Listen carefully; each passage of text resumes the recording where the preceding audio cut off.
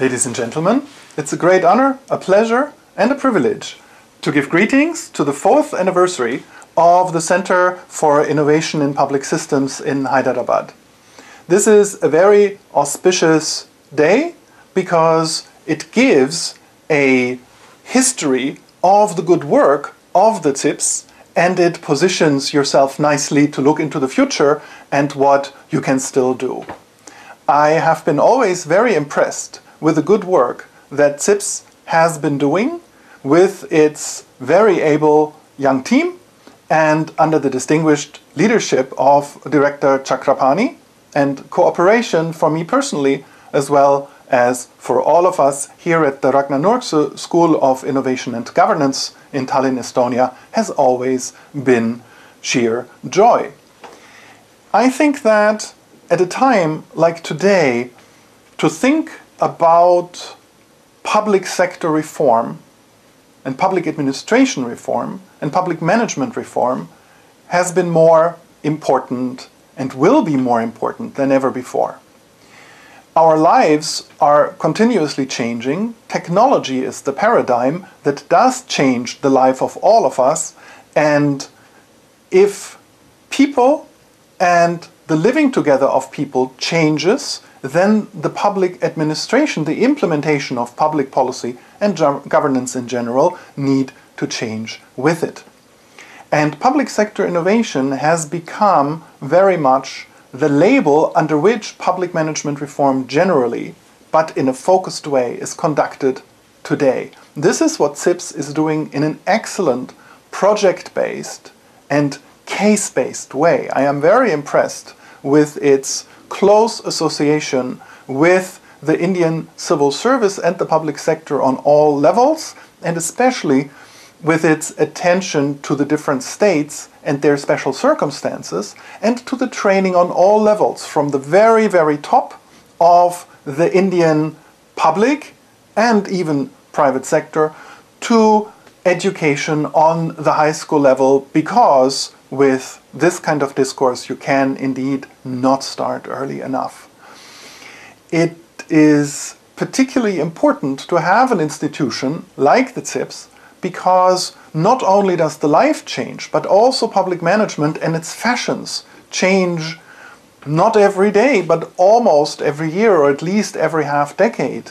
Look at the great fashion of the new public management that went down under 5 to 10 years ago, and it is very important to also stay with the discussion to understand where the moving target of an optimal public management is going to, and how to position India on its different levels in this context. I think that the CIPS is uniquely qualified to do so, both by resources, by outlook, by dynamics, and by international partnerships.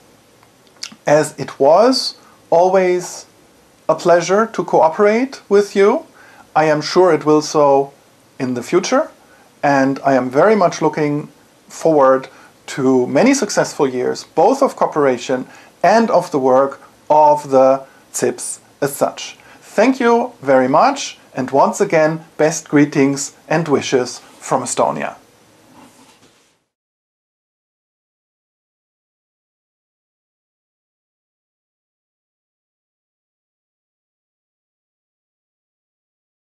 It was over 2 years ago that we first came in touch with CIPS. This started off with an exploratory phone call from Mr. Chakrapani, IAS, who had just heard about us at that point of time. He wanted to know if Arvind could assist CIPS in their journey towards accelerating innovations in public systems.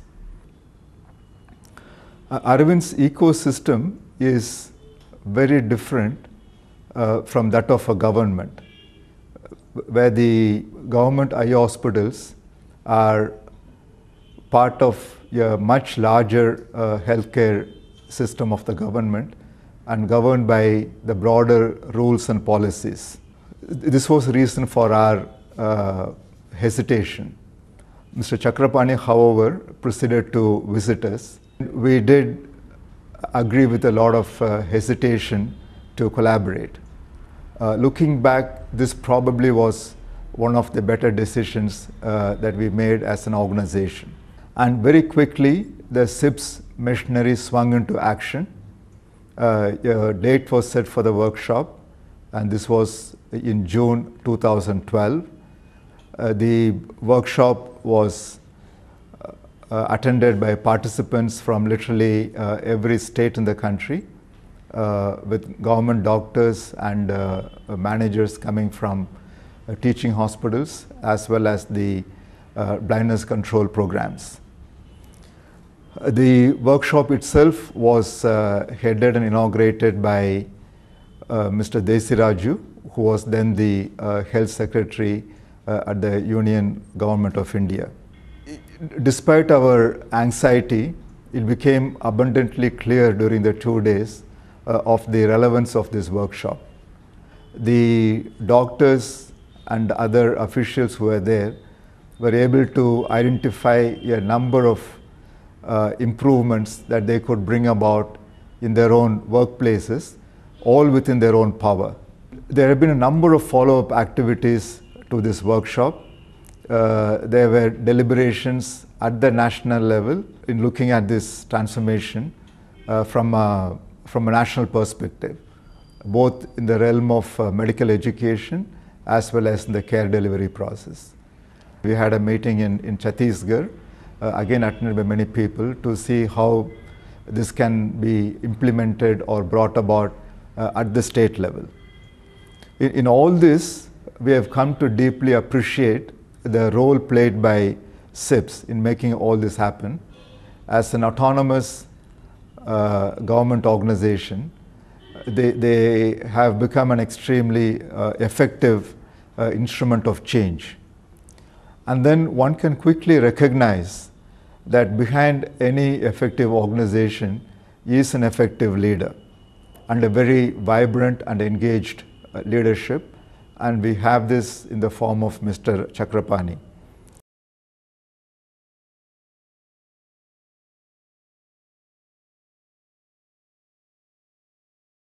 Good morning to all of you who are watching this video. My name is Dr. Sunil Chandy. I am the Director of Christian Medical College, Vellore. I am here to talk to you about this very warm collaboration that we've had with the Center of Innovation in Public Systems, headed by Mr. Chakrapani. Considering that the large mass of Indian population lives in villages and in semi-urban areas, the main problem I feel that plagues healthcare in our country is the deficiency in the public healthcare system. It needs to be much more robust, and although it's a state subject, there must be a state-center collaboration and of course innovative strategies which CIPS can identify and describe in making it all the more robust. And I'm glad that through the interactions that we've had with CIPS, this paradigm of healthcare education has been understood, and Mr. Chakrapani has been on a war footing to take this model. We've already interacted with 5 other medical colleges and have also met in central fora to discuss this model and see whether this can be made realistic in the country. My name is Dr. Anand Zekre. I'm Professor of Medicine from Christian Medical College. I got to know the Center for Innovation in Public Systems through an invitation by Mr. Chakrapani to a Mysore review meeting where I had opportunity to speak about the CMC experience of linking medical education with primary and secondary level. Following this meeting, Mr. Chakrapani came to Vellore and spent 2 days to study the model at CMC Vellore. Early 2012, Mr. Chakrapani along with CMC had organized this meeting attended by functionaries of health and medical education from 14 states. All the administrators spent 3 to 4 days at CMC to learn about CMC. CIPS disseminated this recommendation to different levels of the center and state government as well as to all the medical colleges in this country, and they received interest from a few states. The Central Ministry of Health and the Department of Administrative Reforms organized a consultation with specific health secretaries from 5 states who identified medical colleges in each of their states to implement a pilot project, and we request CIPS, as it has in beginning and initiating the project, their continued support to make sure that medical education and healthcare delivery in our country improves and each citizen of the country has opportunity to good healthcare. Thank you. On CIPS, Center for Innovations in Public Systems, CIPS, has been doing a great service for the innovators and large sections of society who are the ultimate beneficiaries of such innovations ever since its inception in 2010. CIPS has been functioning in a bridge and a catalyst for the benefits of the innovators and academia on the one hand, and the welfare of the society and development of the country on the other hand. SCOPE, which has been specializing in the field of sustainable sanitation, is fully aware of the role played by CIPS during the past 2 years in making the environment more livable.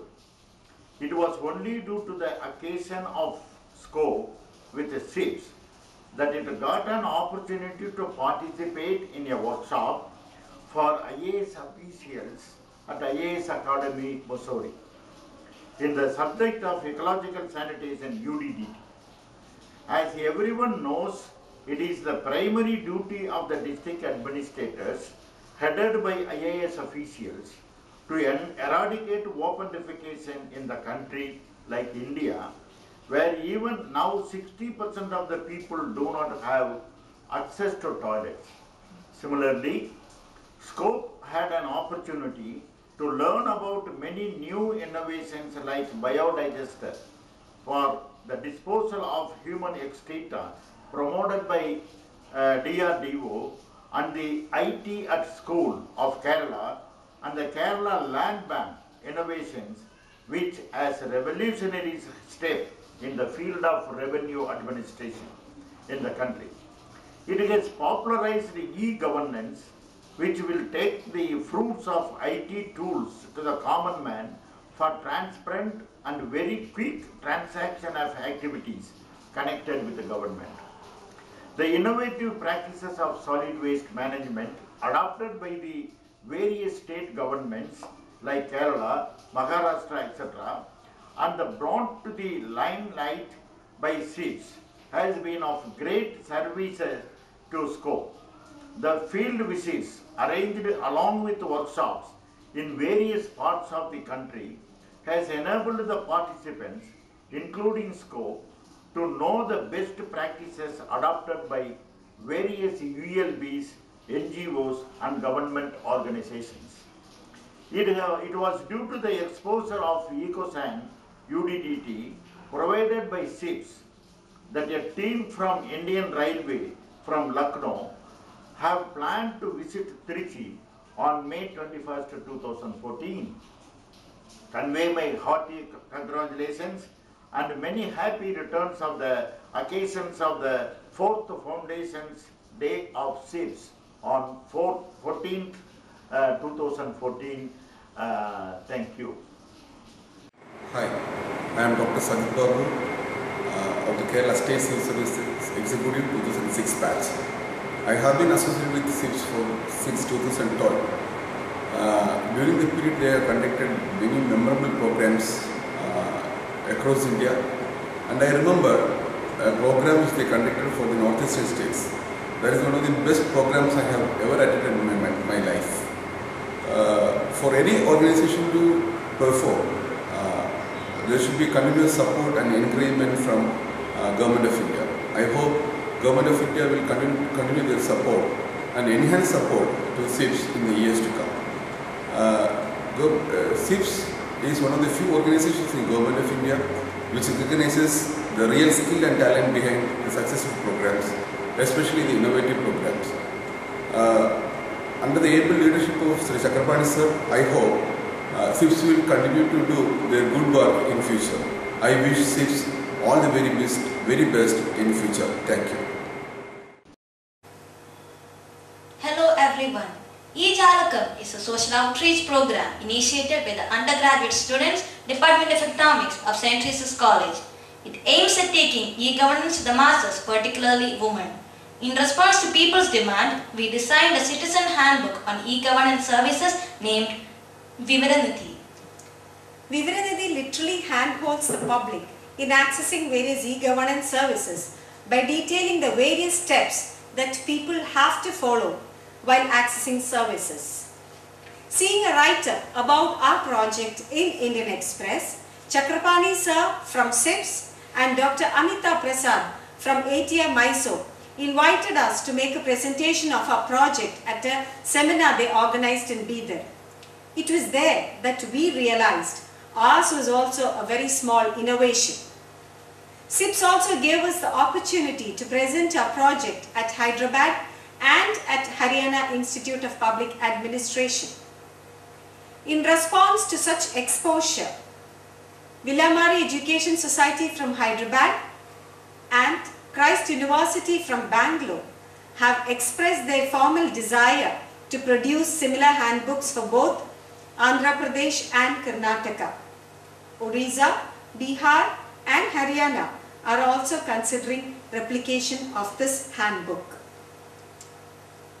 When ma'am told us about the invite from CIPS, we were really surprised that such IAS officers had taken interest in a student project like ours.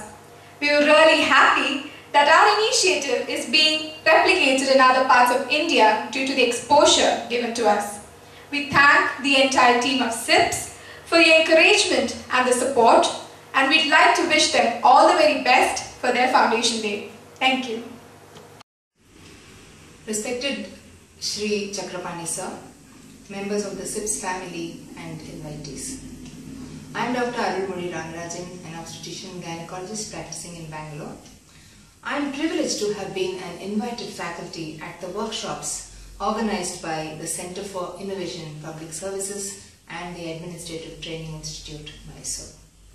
At the outset, I convey my hearty congratulations and best wishes on the occasion of your Founders' Day. I have been associated with this dynamic organization for about 2 years now. I have participated in 3 workshops, one each in Dharwad, Bidar and Haryana, and I am delighted to say that in these 3 workshops that I have attended, I have seen the keen commitment of the team, their attention to details, their quick communication and coordination, and most importantly, approachability at all times. You are blessed with a wonderful team, sir. A word about the workshops themselves. These workshops are unique platforms for putting forth innovative ideas and practices that have the potential to bring on a sea change in the lives of the people of our country. The fresh thoughts get expressed in the workshops, and these are not forgotten at the end of the workshop. The discussion continues till the idea crystallizes into a worthwhile proposal, and this center, CIPS, is doing commendable work to sift out workable, pragmatic practices and feed these to the government for implementation to improve public services, particularly in the health and administrative sectors. Their list of innovations speaks for itself. CIPS's contribution to the country's growth and prosperity is perhaps not immediately visible or palpable, but certainly it is immeasurable. I wish them well in their endeavors and pray that their efforts will transform public services in the country. Thank you, sir, for giving me a presence on this happy occasion. It is a pleasant occasion to share my views on CIPS to this video on the occasion of its 4th Foundation Day. With 35 years of experience at the grassroots level, I began to feel that there is a definite need of an organization like CIPS. This center has a focused concern to bring out the innovative practices in various fields, particularly health, education, and e-governance. Specifically, its attempts to bring this knowledge to the attention of various state governments in India is very laudable. By conducting various workshops in different state capitals all over India, this center has made this knowledge available to the various governments.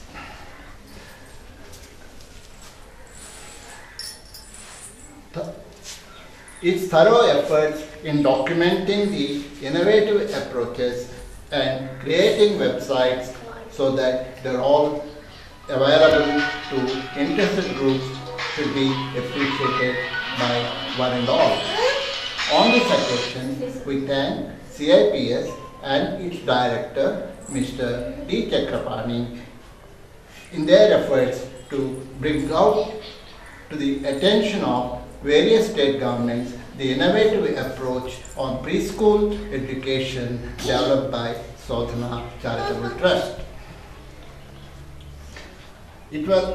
I wish a great success to CIPS under the leadership of D. Chakrapani on its 4th Foundation Day. I am A.K. Somsekhar, working as Technical Director in NIC Chhattisgarh.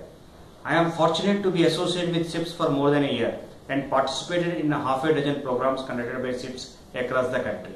I am impressed with the way CIPS plans, designs and organizes the programs. I participate in the programs as a resource person, but the programs have proved to be great learning experience for me also. It is true that there are various good practices in the different places of the country, but it is unfortunate that the good practices are rarely replicated or appreciated at other places. For the last 4 years, CIPS has been doing a great job of churning the knowledge pockets in the country. It is helping for not only spreading the knowledge of a good practice to other parts of the country, but also helping for improving the good practices. I take the opportunity to congratulate Sri D. Chakrapani and his team for this successful journey, and I wish them all the best for the future endeavors. I have been associated with the Center of Innovations in Public Systems almost since its inception, and have thus followed its growth and contribution very closely. I have participated in several of their programs as well. The Indian healthcare and other developmental sectors are agog with examples as to how several of them have had their origins in the voluntary or NGO sector, and the governments have upskilled them either state or nationwide. During the past 3 years, the CIPS has made an indelible mark which is visible and felt throughout the country, north to south, east to west. There is literally no state in the country where CIPS has not touched through its programs. It has made and is still making untiring efforts to unearth innovations in various fields such as education, health, and urban governance. So far, more than 300 such innovations in developmental activities have been identified, and several of them have been documented. The center has identified not only the innovative projects that have touched the lives of the common man, but also identified individuals and groups, several of them not so well known nationally, and prepared a nationwide registry of resource persons. Sri Chakrapani Garu, the director of CIPS, through his tireless liaison, coordinating and communicating skills and painstaking travels, has carved a niche for himself and the organization. In the 3 years of his tenure so far, he has propagated the activities worldwide. Several countries in South and Southeast Asia have since started working in the area of innovations in their own countries, and several programs highlighted by CIPS are being copied elsewhere. Thus, CIPS has become a role model. I am sure under his guidance, leadership and commitment, CIPS will achieve greater heights in time to come.